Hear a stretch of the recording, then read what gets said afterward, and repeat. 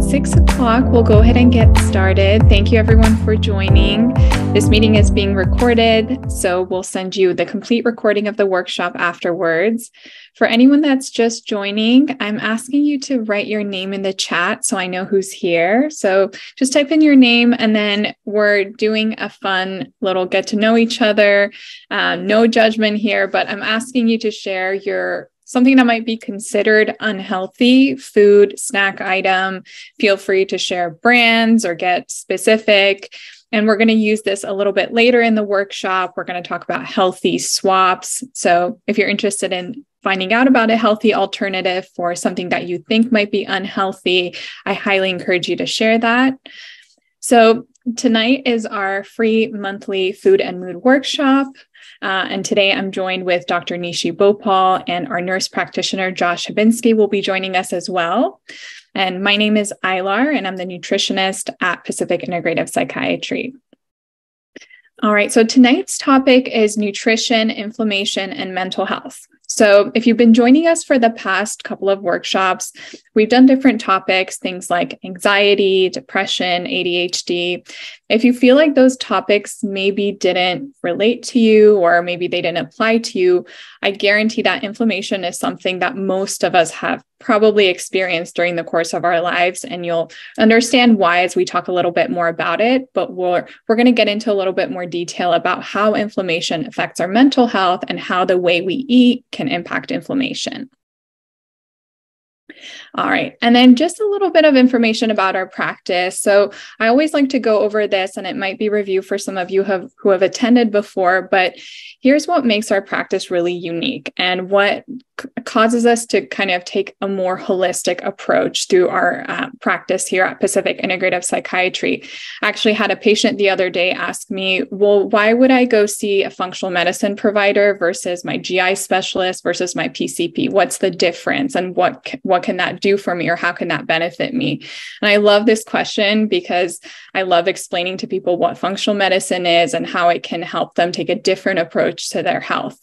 So in an integrative approach, or a functional medicine approach, we try to not only look at your symptoms, but we try to figure out why they're happening. So it allows us to dig a little bit deeper.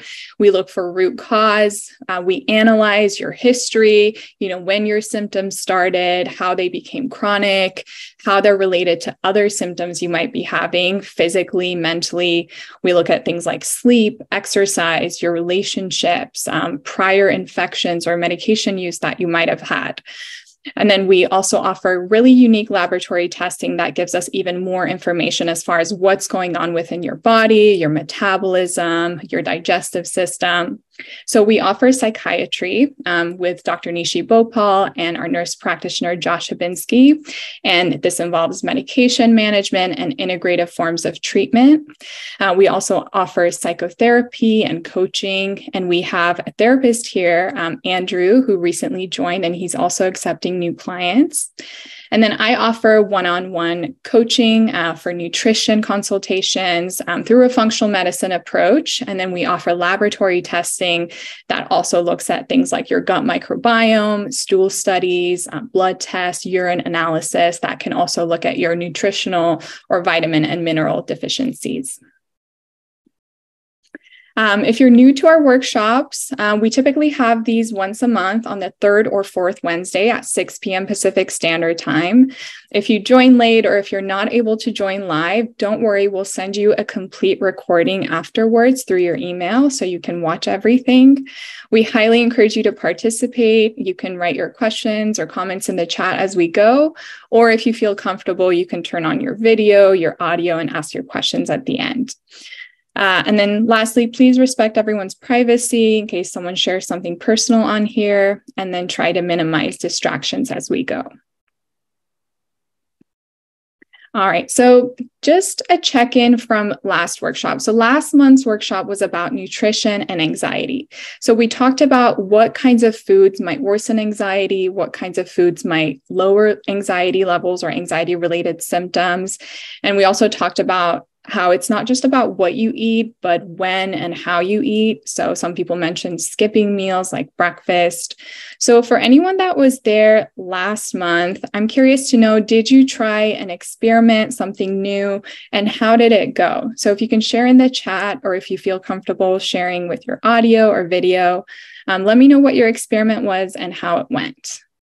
I can share while we're waiting for people to answer. So actually, one of my experiments, I almost do the same, well, kind of the same thing most months, which is trying to get more protein, especially as a vegetarian. That's something I have to be consistent with and mindful of. So definitely eating more protein helps me feel more satisfied and have more energy during the day. I don't get hungry as quickly. So this is a good reminder. I'm going to keep being mindful of protein. And then the other one too is not skipping breakfast, because sometimes I can do that as well and get busy in the morning. But even just having a little bit of like a high protein small breakfast can make a big difference with how the day goes. Yeah, I love that. I was just kind of sharing mine too in the chat. I too, every month, I try to focus on the protein, especially for breakfast. And I recently, over the past, I would say year or so, I eat primarily vegetarian. So it's definitely harder to try and incorporate more plant-based sources of high protein foods, and then trying to be consciously mindful of that, especially for breakfast, trying to, get variety, but at the same time, a good amount of protein to start your day. And I definitely agree. It makes a difference going into your day, your energy levels, your hunger levels, your cravings, your mood, and everything.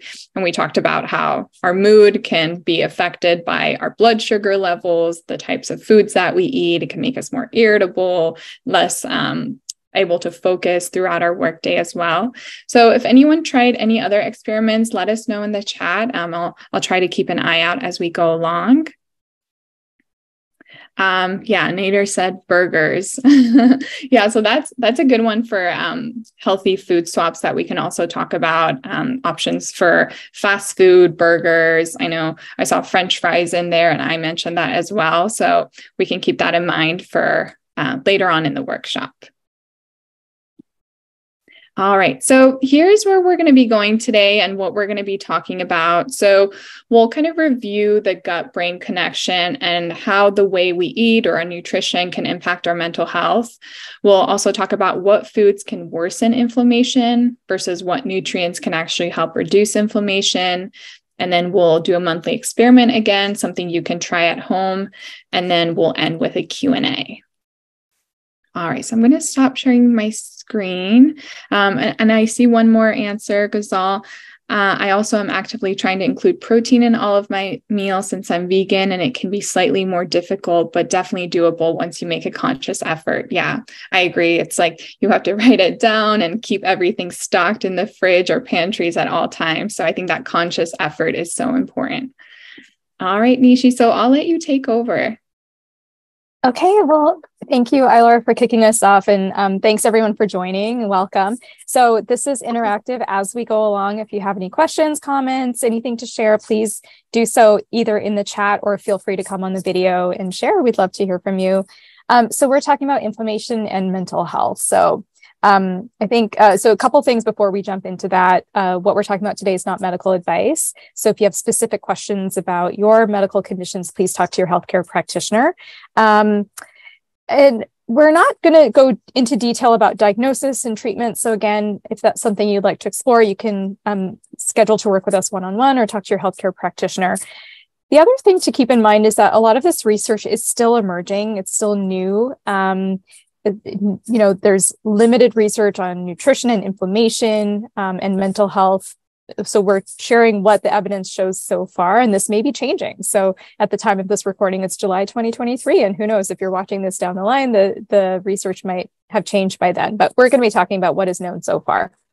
So Ailar, let's talk about the connection between inflammation and mental health. Maybe first by explaining what inflammation is. Is inflammation always a bad thing? What are we actually talking about when we say inflammation? Yeah, so I know the term inflammation can get kind of used very frequently, and people just kind of throw the term inflammation around, but it's really important to understand why inflammation happens and what our body is trying to do in that process. So basically, when we think of inflammation, we might think of, redness on our skin, an inflamed spot. We actually think of rises in the skin, elevations, things like that. And it's something that actually requires our body's attention, but it's our body's way of healing itself. So it's giving its attention to an area where there might be an infection, foreign object. For example, if you get something stuck in the skin, in cases where people might have cancer, that can cause inflammation in the body, but it's actually our body's way of doing its job. And it's okay for our body to respond through the inflammatory response. But what can happen is if this progresses, so if the inflammatory cells continue to do their work over longer periods of time, then it can become chronic. So we can start to see negative effects physically and also mentally, which so many chronic conditions now are associated with inflammation. And this is because the inflammatory response progressed for so long, and now it's starting to have a negative health impact. So inflammation can start as a good thing, and it's really important for our body's response mechanism, but it can become a bad thing over time. So that's important to remember, that inflammation is normal, right? Like that's how our bodies stay healthy, as you said. But when it becomes prolonged and chronic, that's when we can start to run into issues. And we know about inflammation and cardiovascular disease, that there's a strong connection there, inflammation and metabolic disease. There's, of course, inflammatory conditions like rheumatoid arthritis and things like this. But what's the connection with mental health? And what do we know? And Josh, feel free to chime in as well. But I can share some of the research as well. But Ailar, maybe you could start. What's the connection between inflammation and mental health? And when we talk about mental health, we're talking about like a big umbrella of conditions. So depression, anxiety, psychosis, bipolar disorder. But what's the link? Yeah. So, we know that the gut-brain connection is really strong. So when inflammation occurs, it's basically starting in one place and probably spreading out throughout the body. So when inflammation occurs in one area, the attention goes to that area, but when it progresses, it can start to spread and the inflammation can progress. So for example, if the inflammation starts in the gut, in your digestive tract, let's say you have a bacterial infection, you have an overgrowth of bad bacteria that require your body's inflammatory response, but then the bacteria continue to stay there. They go untreated. There's no changes really in your diet, lifestyle approach to heal the body and lower the inflammation response, then this can progress. So the bacteria can stop producing a healthy environment, which is needed to produce neurotransmitters, hormones that affect our mental health. So we start to see a really big connection between digestive issues and also mental health issues. So things like IBS and depression or anxiety are highly correlated and linked. And a lot of times we see people with higher anxiety levels, or people who tend to feel more depressed have more digestive issues, or vice versa. People who have more digestive issues tend to feel more anxious or depressed. So there's that strong link and connection. And I would say the way you eat can definitely help the inflammatory response. And we'll talk a little bit later about that. But Josh, I'm curious to hear your thoughts as well. Yeah.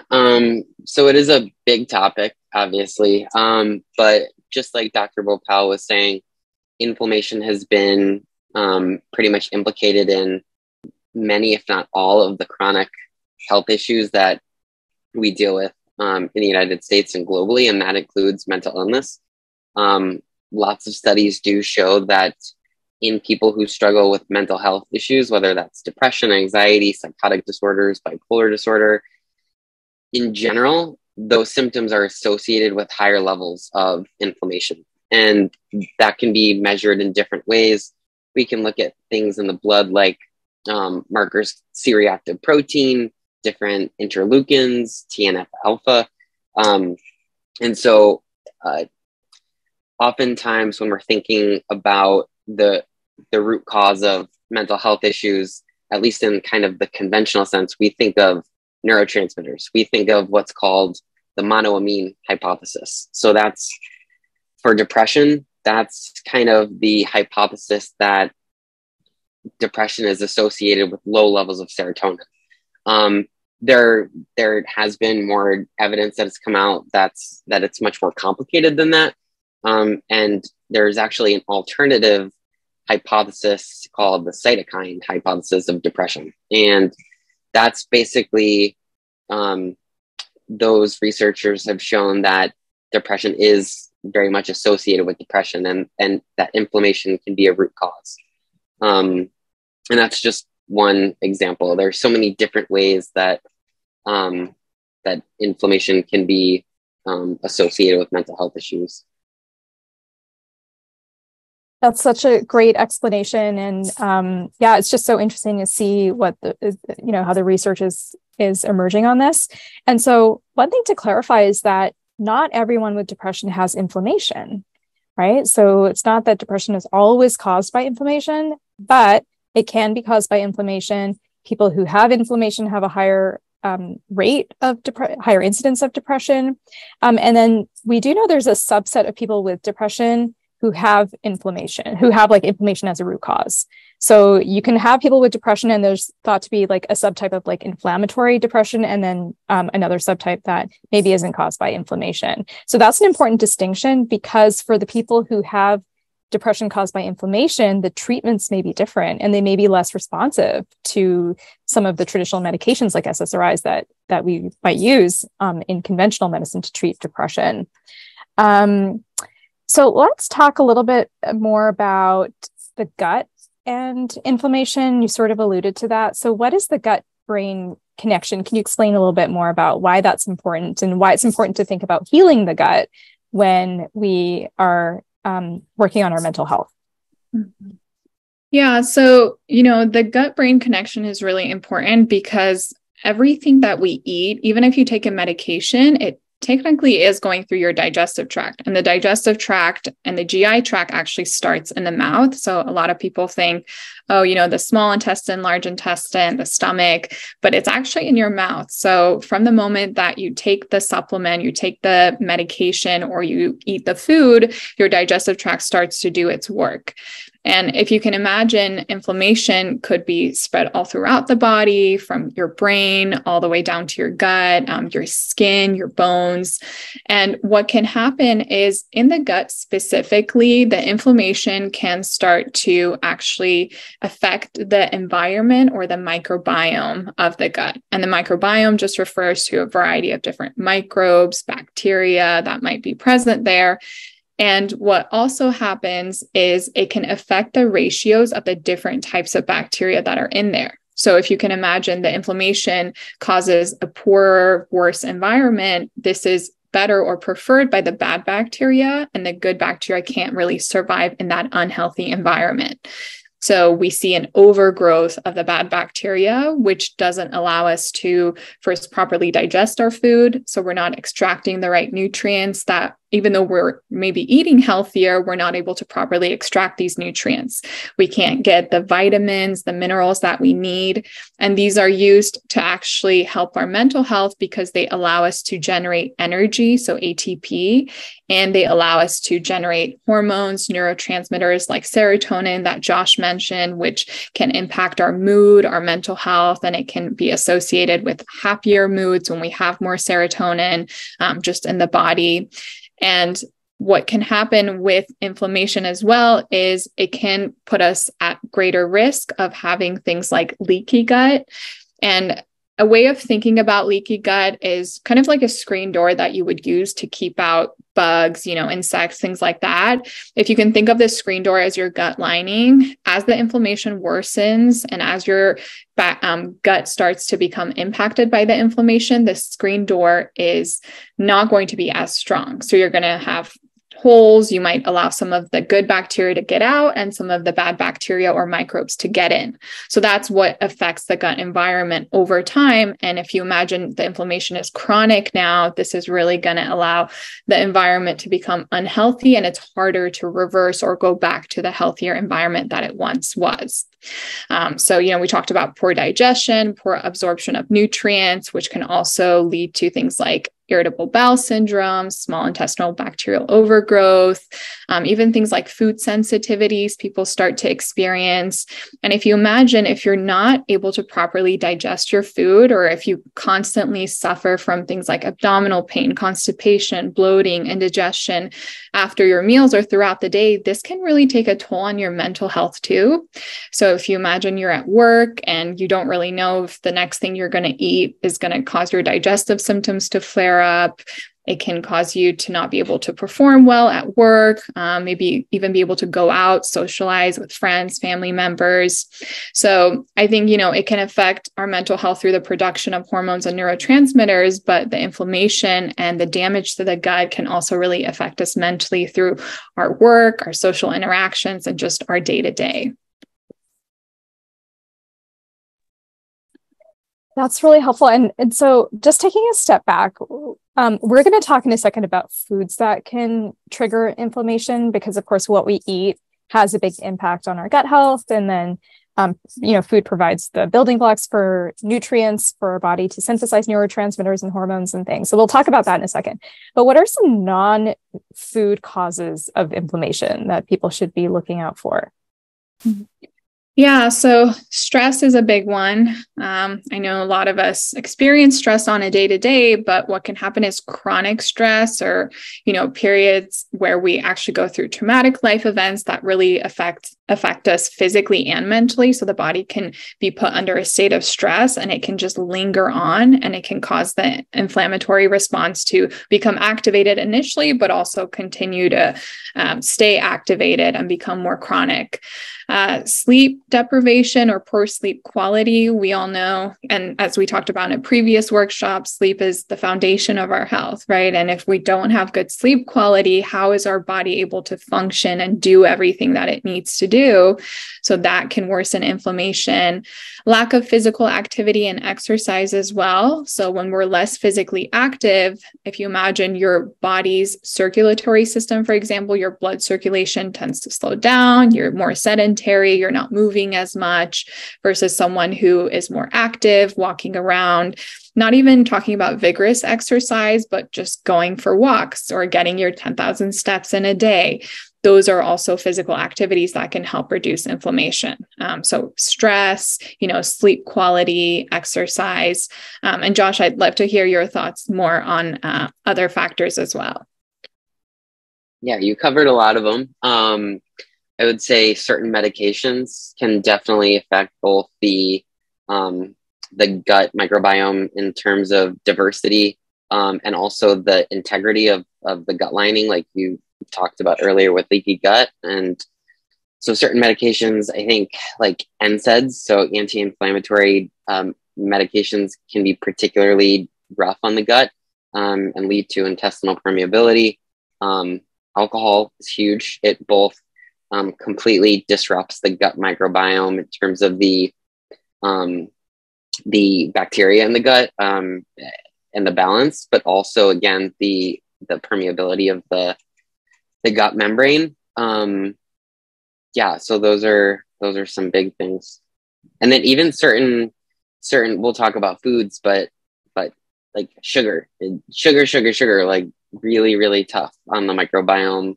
And artificial sweeteners, kind of find out more and more about how certain artificial sweeteners can really disrupt the gut microbiome.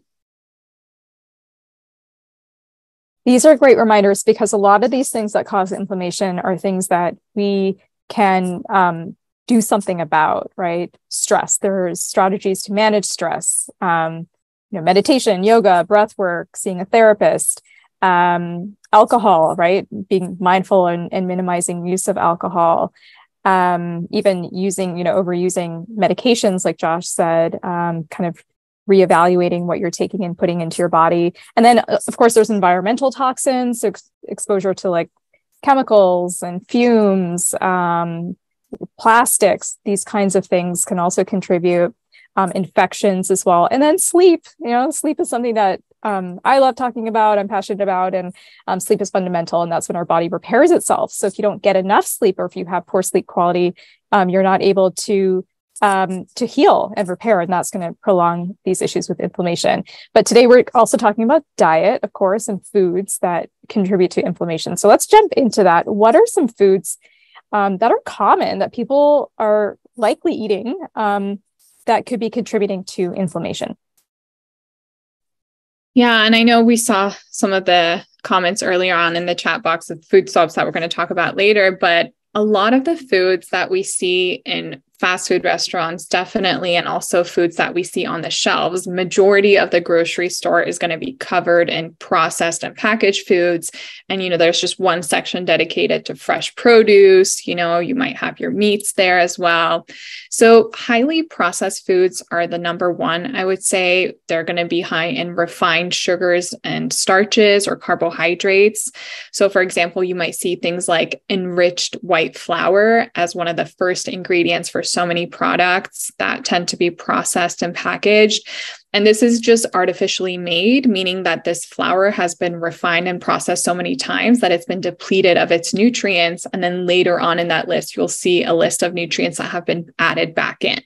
So buying whole grain, whole wheat products tends to eliminate this step. So you're getting the pure form of the flour versus the artificially made form that's been enriched with additional nutrients.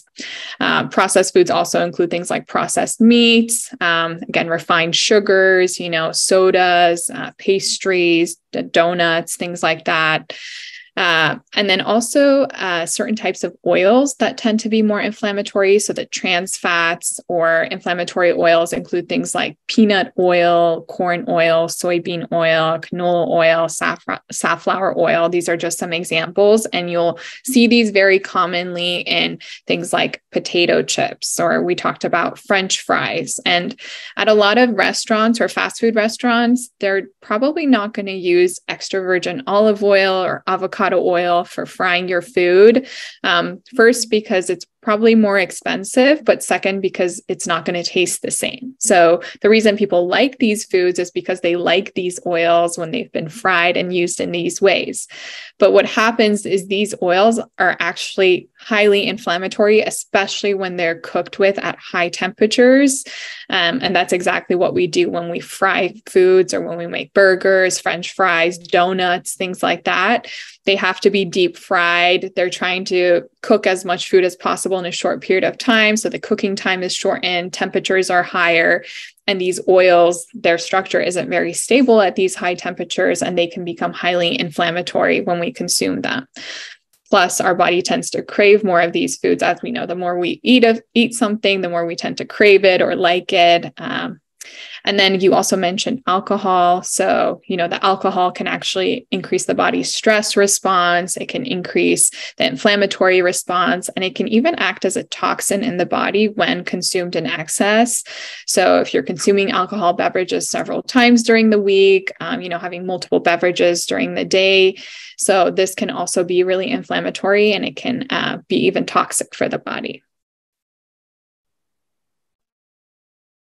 Yeah. And, a lot of these foods that you're describing, they're part of the standard American diet, right? The SAD diet, because they're convenient. And even at your grocery store, like if you like a simple thing like salad dressing, even if you go to a health food store, you go to Whole Foods and you think you're buying like a nice healthy brand of salad dressing, it's still made with like these refined seed oils, right? It's really hard to find something that's made of organic olive oil. And that's a simple swap that we can talk about, just kind of making your own dressing at home, which is super simple to do.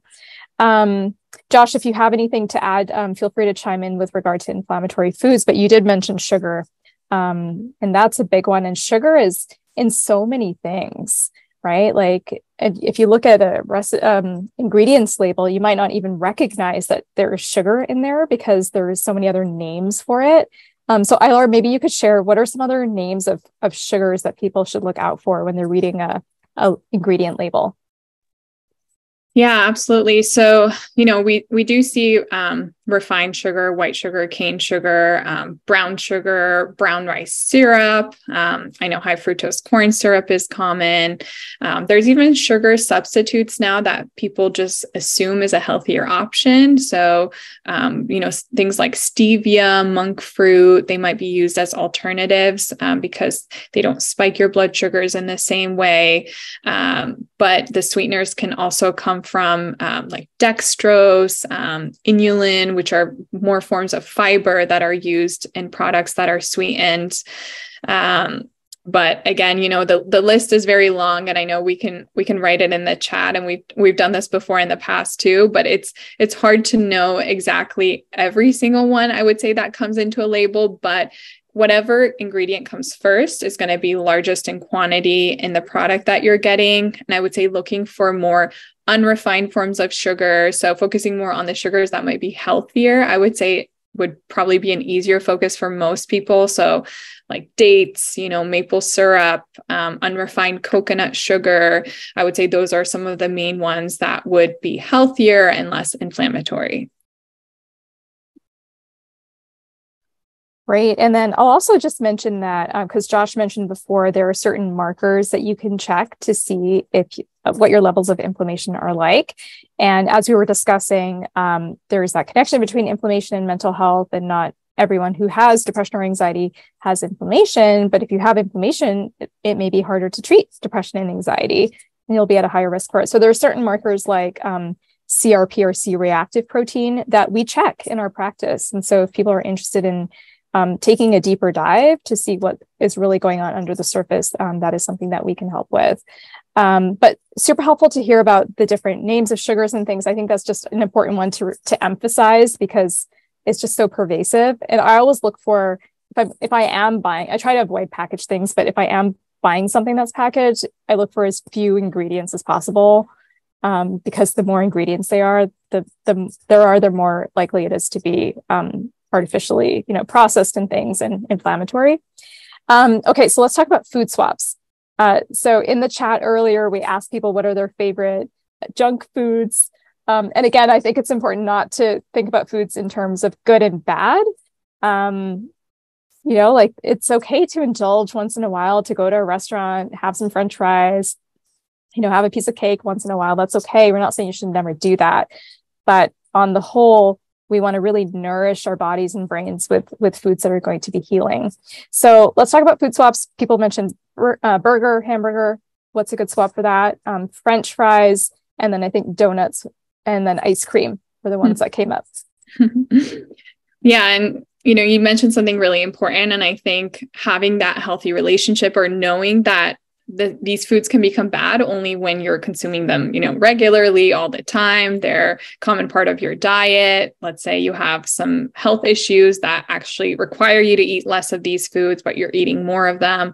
And I think, as far as the fast foods, things like French fries, hamburgers, it might not taste quite the same, but finding these healthier swaps and alternatives over time, you're serving your body well, you're attending to your cravings, the foods that you want to eat. So for example, something like French fries, having sweet potatoes instead, which are higher in fiber. They have things like beta carotene, which is important for our skin, our vision. And you can actually roast these in the oven yourself. So instead of going to a fast food restaurant, getting French fries that might be highly, higher in oils, deep fried, and things like peanut oil, canola oil, corn oil, you can actually make the sweet potatoes at home yourself using things like avocado oil, extra virgin olive oil. You can roast them at lower temperatures for a longer time. So maybe you just put it in the oven, 350 degrees, and you really allow it to sit there for about 30 minutes. And it gets crispy, you can make your own dipping sauce at home, like, plant-based sauces with like cashews, things like that. And I've seen a lot of those on the internet that look really good. So I think you always have to give it a chance. So a lot of times people are like, there's no way, that's not going to taste good. That's not French fries. But when you give it a chance and when you try it, it can actually taste really good. And if it's serving you well and it's helping your gut health, your mental health, I would say, why not try it? For the burgers, hamburgers, cheeseburgers, these are made with red meat, obviously, and they tend to be, more processed types of meats. And it's harder to say if the restaurant is buying, a lean type of grass-fed meat that's going to be healthier, more lean for you. But you can do a plant-based alternative. Let's say you try a black bean burger, or maybe you try turkey burger, right? If you really want to have the meat, you can do a turkey burger, and you can even make it at home. So you can put it together yourself, or some restaurants have options for alternatives that you might be able to choose.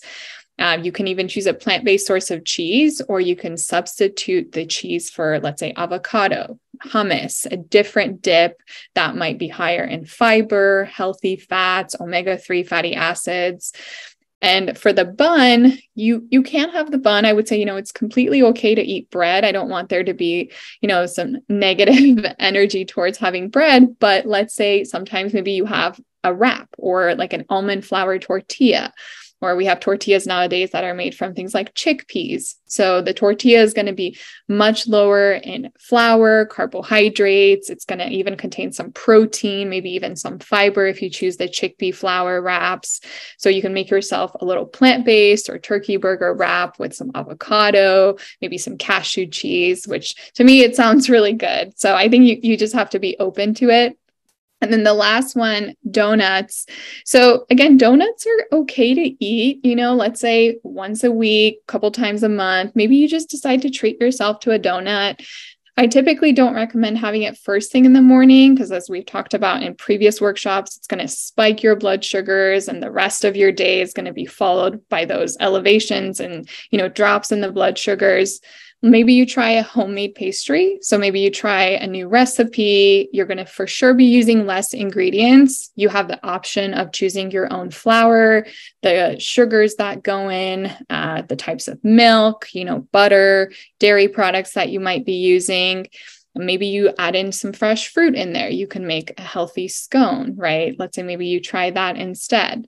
And I would say sometimes it's just that craving for the sugars first thing in the morning that we want. And when we swap it for something else, and it actually helps us get that sugar in the body without the donut, without the fried foods, then we're not craving it as much. Super helpful. I'm getting hungry now. I think it's dinner time. So that all sounded really good. Okay. Sherry also mentioned ice cream. What do you think about healthy swaps for that? Yeah. So, for the ice cream, I would say a couple different things. So first, if you're craving the sugars, again, having something sweet. So sometimes people like to do, one of my patients said they like to do plain Greek yogurt with frozen blueberries. So something like that, where you're combining something that's frozen, cold, with something that has protein. Some people like to make their own ice cream, in a blender. It's called like nice cream, when you put some frozen bananas, maybe you put a little bit of milk, you can put yogurt. I've even seen desserts made from things like cottage cheese, which is also going to have higher amounts of protein. There are healthier ice creams out there. So just like you mentioned, Nishi, looking at the ingredient list is so important. And so I've seen ice creams out there with 5 ingredients, and then I've seen ice creams out there with 10, 20 ingredients. So just because something is labeled keto, vegan, gluten-free, doesn't make it healthier. Or let's say there's ice creams out there that are advertised now for being lower in calories. That can sometimes be deceiving. So looking for lower ingredients, let's say it just says, milk, sugar, whatever type of fruit that you like to have. Those ingredients, you're familiar with them. There's very few of them. You could put that together at home yourself because these ingredients. So, and I've seen plant-based types of ice creams out there. I just tried one the other day. I think it was called like Van Leeuwen.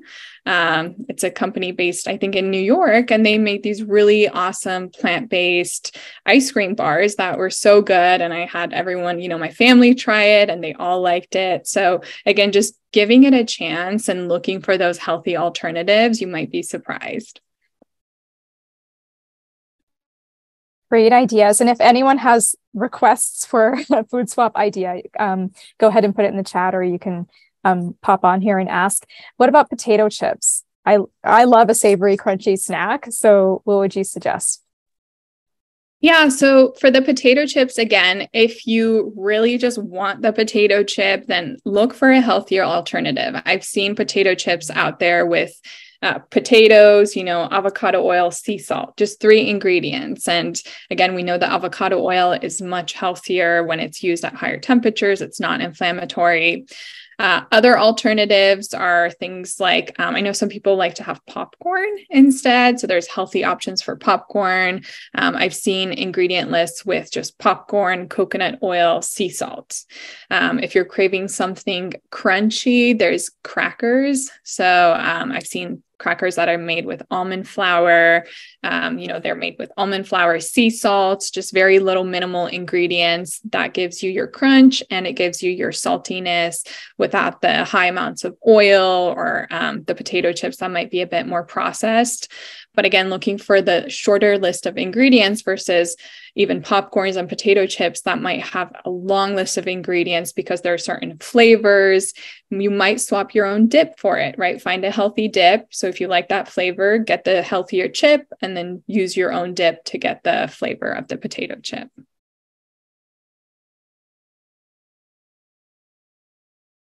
Those are some really great suggestions. And I think an important thing is to have fun with it. It doesn't need to feel stressful.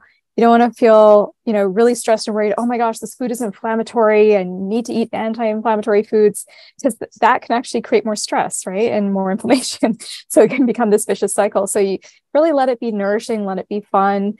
One of the things I love is chocolate, and I love a dessert. And I found this really super simple keto recipe for like a chocolate cake. And it's like a single serving. You just make it in the microwave. It's just almond flour, cocoa powder, like unsweetened. There's no sugar in it. Well, a few chocolate chips, but there's a little bit of sugar in those. And then like a little bit of butter and milk. And you just like whip it up and microwave it. And it's so delicious.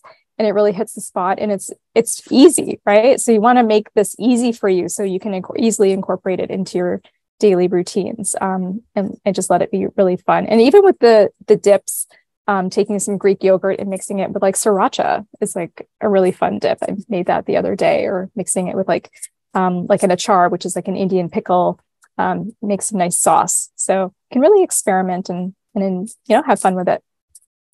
We're kind of coming up on the 45-minute mark. Is there anything else that either of you would like to add, or any questions that people have? Go ahead, Josh. Yeah. One quick thing. So I think Ailar did such a great job at going over the kind of like the universally potentially inflammatory foods.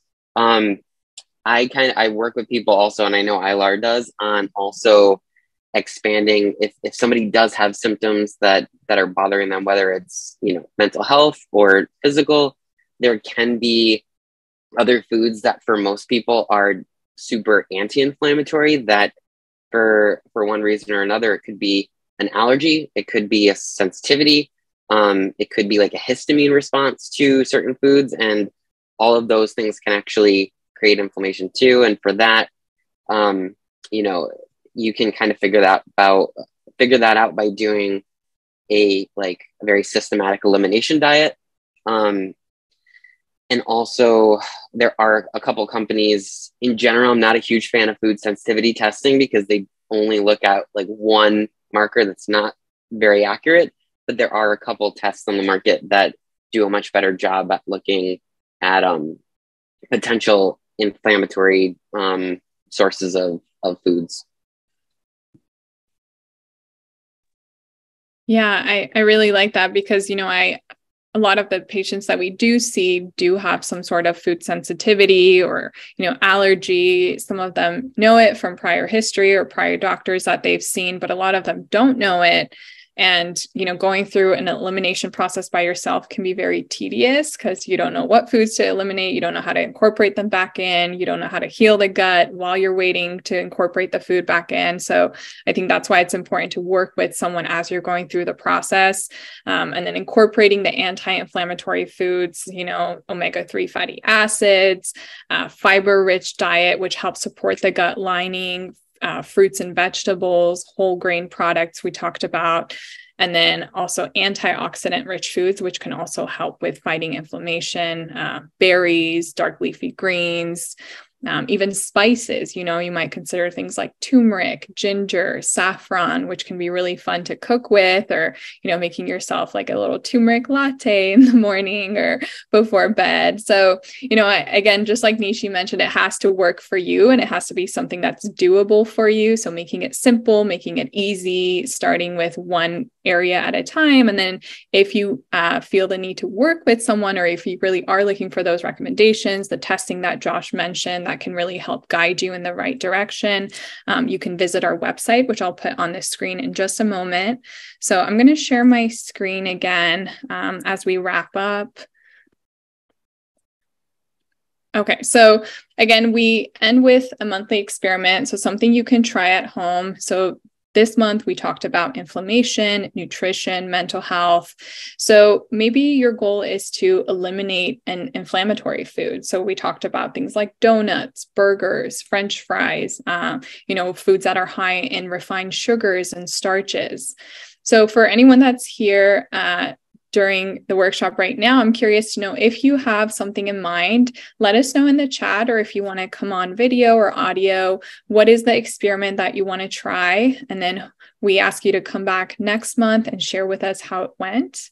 I have another example here. Maybe eat more omega-3 rich nutrients. Omega-3 fatty acids are really important for fighting inflammation, lowering inflammation. Examples are things like avocados, wild fish like salmon, sardines. You can even do plant-based sources of omega-3s like avocados, olive oil, variety of nuts and seeds like chia seeds, flax seeds, pumpkin seeds, hemp seeds, things like that.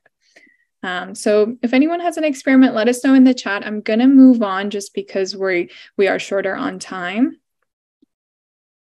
All right, so just a recap of what we talked about today. So we talked about the gut-brain connection and the importance of nutrition on our mental health, and also lowering inflammation, or how nutrition can actually worsen inflammation.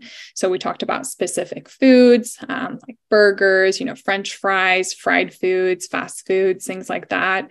We also talked about nutrients to help reduce inflammation, like fiber-rich foods, antioxidant-rich foods, omega-3 fatty acids. And one more thing I'll add in is hydration. So I know we talked about alcohol, sometimes caffeine for people, but staying hydrated is also really important, drinking enough water. And then we talked about our monthly experiment. So Nishi said, we'll work on reducing sugar intake. Yeah, and I think that's a big one. Just like how we talked about, sugar is in most products that you see in the grocery store, in the aisles. Things that are packaged, processed are likely going to contain some form of sugar. Having that list with you so you know what to look out for, it can be helpful. All right, if anyone has any questions, let us know in the chat. Here's the website here for checking out our practice. So Josh and I are accepting new clients. If you're interested in working with us through an integrative approach, and you're really curious about how, your nutrition, your diet could be impacting your mental health, or vice versa, you can check out our website and you can schedule a free discovery call. And then one more thing I'll mention is that in September, we are starting a program. So this is going to be a paid program. I know we've been having these workshops for free, but this is going to be a month-long program, and it's about how you can utilize nutrition for lowering anxiety. So we'll have supportive group environments. We'll provide really unique resources, handouts, tools that you can use. And I'll be hosting the group myself, and we'll have, a Facebook group that you can get connected with other people. Yes, the program is 4 weeks long. So we'll be meeting live over Zoom once a week. And then you can check in throughout the week. We'll utilize goal setting, changes in your diet, the food mood connection. We'll really dig deeper into that. So stay tuned for more details that are going to be coming. But again, this is going to be a paid program course that we're going to be having in September, and it's going to be a 4-week long program. And we have our email here if anyone has questions or is interested in suggesting topics for the future. So it's hello@pacificintegrativepsych.com. And then our website again is pacificintegrativepsych.com down here. All right. Well, thank you again, everyone, for coming. Thank you, Josh. Thank you, Nishi. It was good to see you guys. And I hope to see everyone again next month. Bye. Thank you. Bye.